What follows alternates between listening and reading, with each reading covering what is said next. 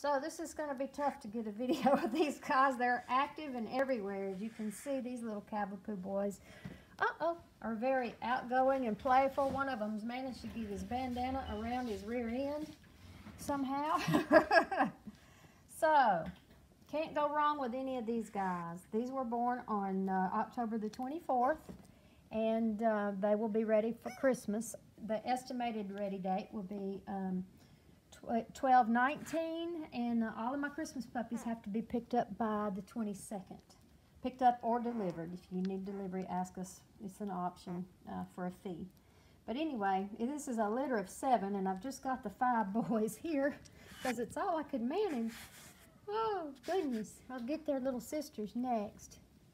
But I can't even get their little face close-ups because they're so all over me. So here's this little guy. This little guy. And what you want to do, if there's a particular puppy that you like, is tell me the color of the bandana. Although I think I'm going to have to end up microchipping them just to figure out who's who, because they're so similar. I don't think you could go wrong with any of these puppies. They're all super, super sweet. The CavaPoo is one of the favorite, one of the most popular mixes that I do. I don't do a lot of mixes, but this is one of them.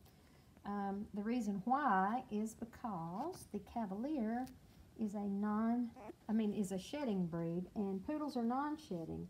So when you mix the two, you get this cute little Cavalier King Charles look in the face, and the King Charles personality a lot of times with the hypoallergenic non-shedding qualities of the poodle. Doesn't mean they'll be completely non-shedding, but pretty much. They'll be very low to non-shedding.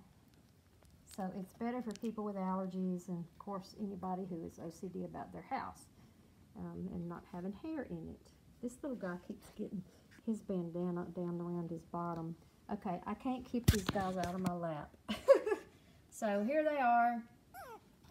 And you can see, super friendly, super outgoing already, even at this stage of their development.